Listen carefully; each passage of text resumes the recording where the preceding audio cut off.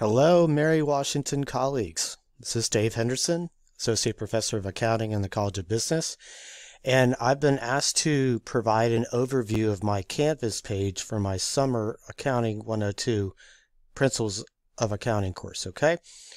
So what I'm going to do is I'm going to review the sections of Canvas that I use and also show you how I've uploaded different files to the modules section of Canvas, which I use quite extensively, okay? So in terms of the sections I use announcements, and I use grades to upload grades, and I don't use the quizzes here. I actually use the quizzes in McGraw-Hill Connect. And then I do use modules quite frequently to upload all the important files for the course, the syllabus, the schedule, all the course notes, so on and so forth, and I'll show you that here in a second.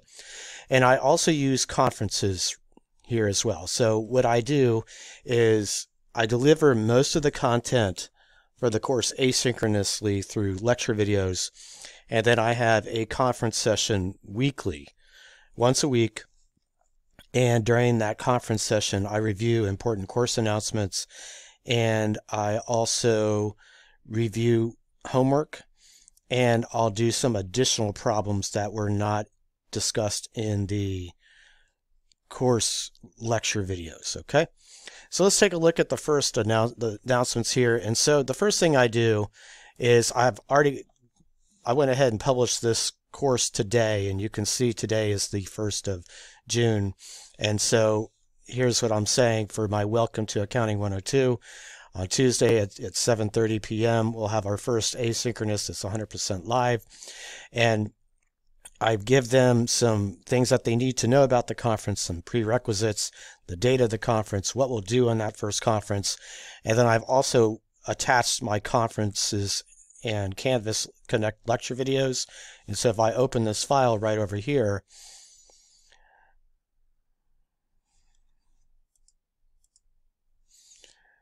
here I have lecture videos on how to access the conferences in Canvas.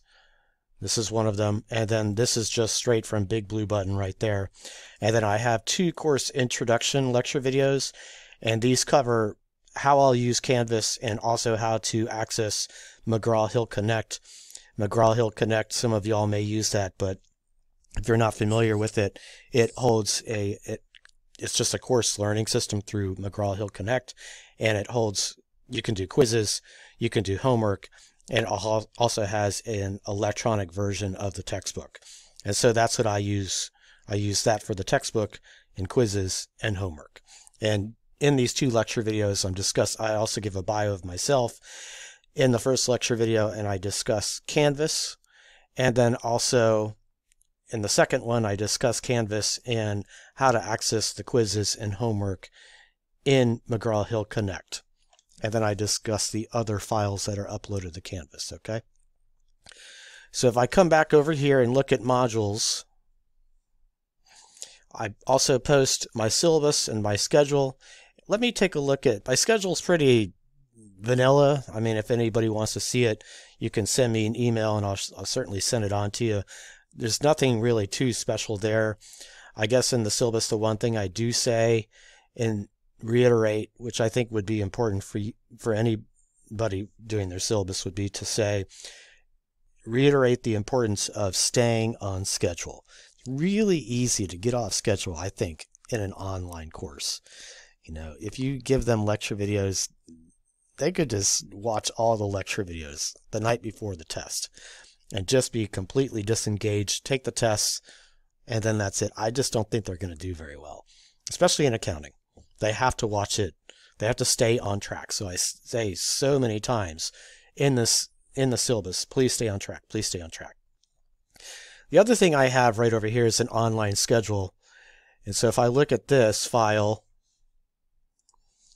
I do it in a table.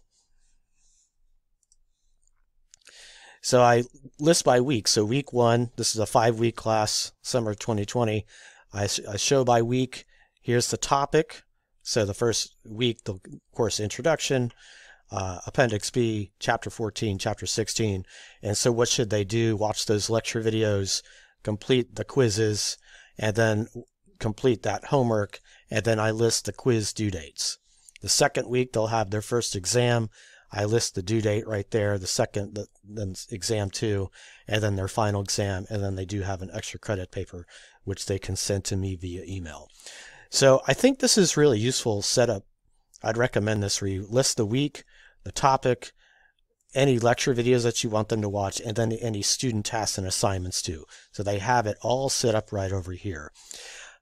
I would also really encourage you to do some type of quizzes to hold them accountable for watching those lecture videos on a timely basis. Because see, if I didn't include these quizzes and I just said watch the lecture videos, I know what they're going to do. A lot of them are just going to watch the lecture videos. Not all of them, but some of them are going to watch the lecture videos on the 2nd of July. All of them. And these lecture videos are long. There's a lot of content, and that is going to fail miserably. So to make sure they stay on track, I would recommend some type of quizzes or some type of assessment to hold them to the schedule. Okay. So if I look back over here under modules, so I've gone over the online schedule. I think that's important. Let me also show you, I've put all the course notes and lecture videos right over here. So I have a course pack right over here that I use. I use a PDF version of it and then a Microsoft Word version of the course pack. And if I look over here, I also have that conferences and Canvas lecture videos that I put into the first announcement. That's also located here. So I have a section here for course notes and lecture videos. This is the course pack. So you can see it. I'll open up the PDF version. It just seems to run a little bit better. I'll download it. Well, you can see here's all the course notes for Appendix B. This is the way I do it. I list a topic, and then I show them how to do simple interest calculations, compound interest, and then do some problems. And so in the lecture video, maybe, for example, I would go over this problem, and then I would say, well, okay, with this one, pause the lecture video, and I tell them that in the lecture video, pause it, you complete this one on your own, and then restart it, and then check your work. That way, they're not listening to me just talk all the time. They're actually listening to me discussing a topic, doing a problem, doing the problem on their own, and then restarting the lecture video to make sure that they did it right. This is kind of similar to what I do in class, and so I try to mimic that as much as possible in the online environment. These lecture videos with this course back is how I deliver the bulk of the course content. Like I was saying earlier, I use the conferences portion to then answer any questions about these course notes in the lecture videos, and then to do some additional problems and review homework, and then also make sure everybody's okay with the schedule. Okay.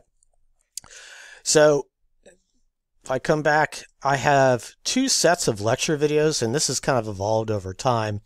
I have some lecture videos that I recorded a while ago, and if I look at this one, you can see the file. These are a little bit longer, and the lecture videos, they're longer lecture videos. Okay, so they're a little bit longer, and there's not as many of them, so they're longer than 15 minutes. Maybe they're half an hour. Some of them might even be an hour.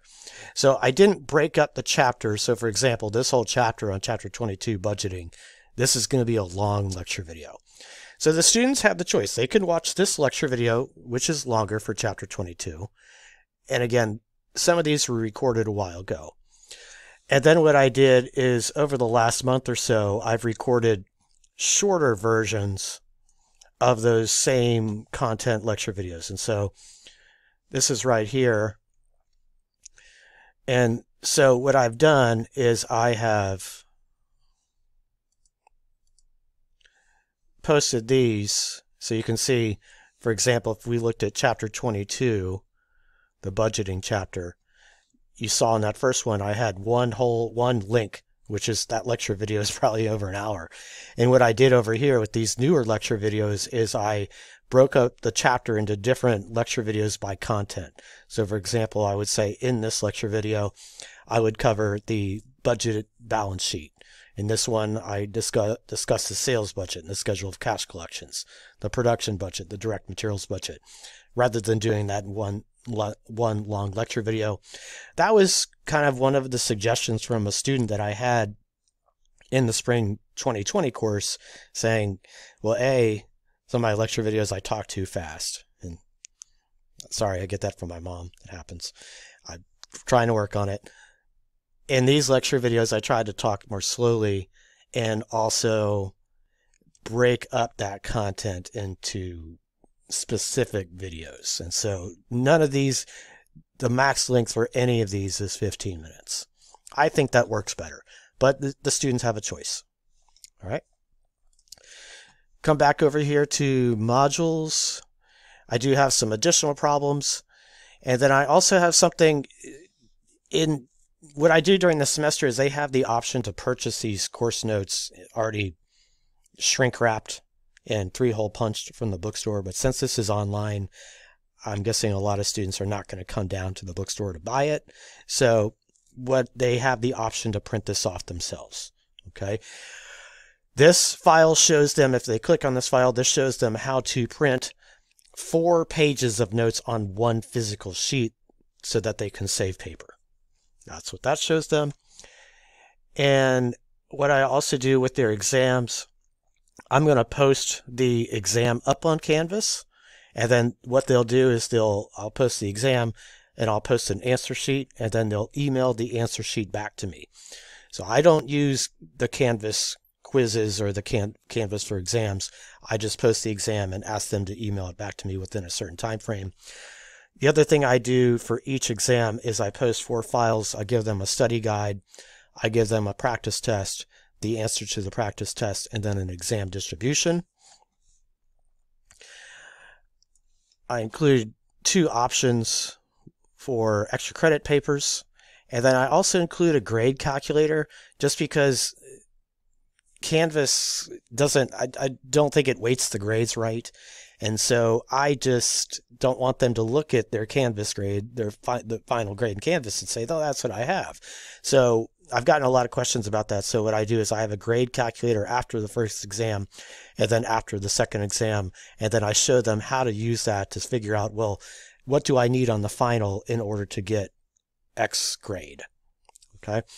The other thing is I posted all the exercises, the solutions to all the chapter exercises and problems. I posted all those up there so they can use those as they see fit. With regard to Connect, so this is where they can register for Connect. And then, as I was saying, I use Connect for the quizzes and for the homework. That's the main tip that I think I can give you is I've spent a lot of time condensing this. This Canvas page used to be really long and I think a little bit confusing.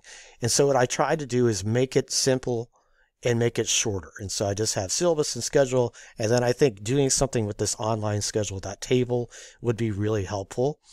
And then I just put the course notes and all the lecture videos rather than, for example, including a separate link here for chapter 22 and then a chapter 23, then chapter 24. That gets really long. It just looks overwhelming up on Canvas.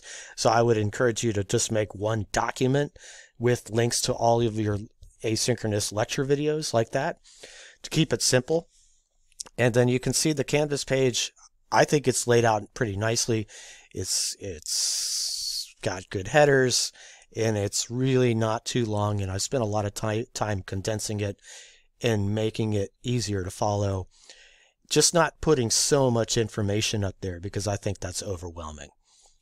The other thing that I wanted to discuss is that I do have those specific due dates for the quizzes, but all the quizzes are active starting on the first day of class. And so they could just go through and do all the quizzes early if they want to, but they have to finish the quiz by that due date.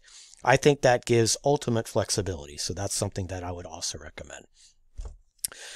Okay, well, that's the end of my recommendations, and I hope that was helpful. If you have any questions, please feel free to reach out to me. Thanks so much.